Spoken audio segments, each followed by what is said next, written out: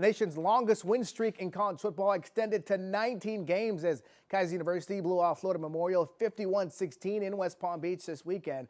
Not only did the Seahawks win, but they did so with their best game on offense this season, 575 total yards, including a season-best 292 yards rushing.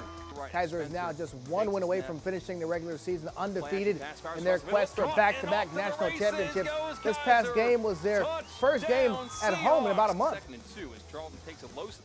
Good to put a show on for the fans. We only played one time this year, and it felt like our first home game because it's been a month, like you said. But it's nice to have everybody come out, family be here, friends, everything. It's nice. This is a blessing just to look at the crowd, and again, this is a community-based team, and I love that about it.